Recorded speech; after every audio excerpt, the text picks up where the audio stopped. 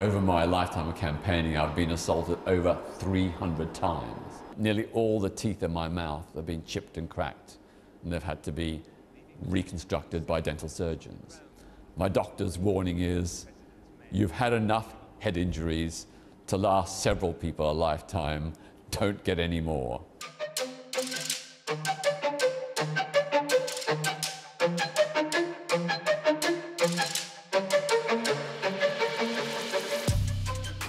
Of course, I'd love to have an easier life, but sometimes when people in power refuse to listen, when they won't understand the case for equality and justice, you have to up the ante, and some people don't like it. I am hitting a raw nerve, and when it comes to prejudice and intolerance, we need to hit a raw nerve. Bermondsey is the by-election the Labour Party never wanted. Even if their official candidate wins, it will have created the maximum embarrassment for the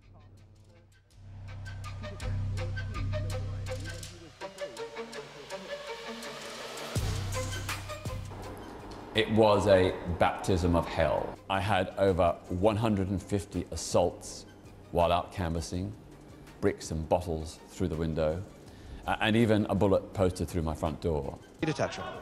I'd like to thank the returning officer. After the Bermondsey by-election, when the torrent of homophobia was revealed, I'd resolved that I had to do more to fight for LGBT+ rights.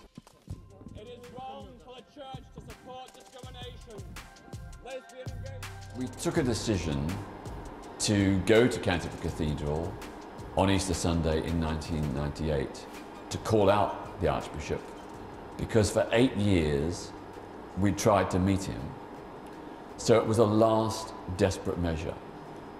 Of course, as a result, I was arrested and eventually charged and convicted.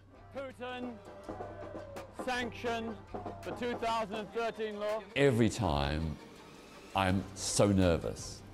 My body temperature plummets, I get goose pimples, the fear of not succeeding, but also the fear of being beaten up and arrested and possibly even jailed.